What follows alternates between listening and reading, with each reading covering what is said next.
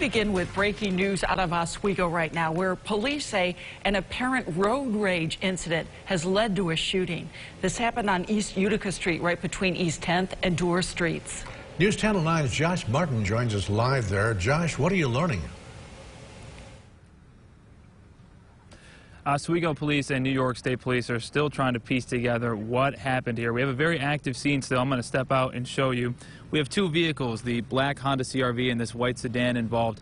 According to police, two men, both from Oswego, were involved in this incident. A 58-year-old man is accused of shooting a 34-year-old man at least once after a traffic dispute that led to a physical fight.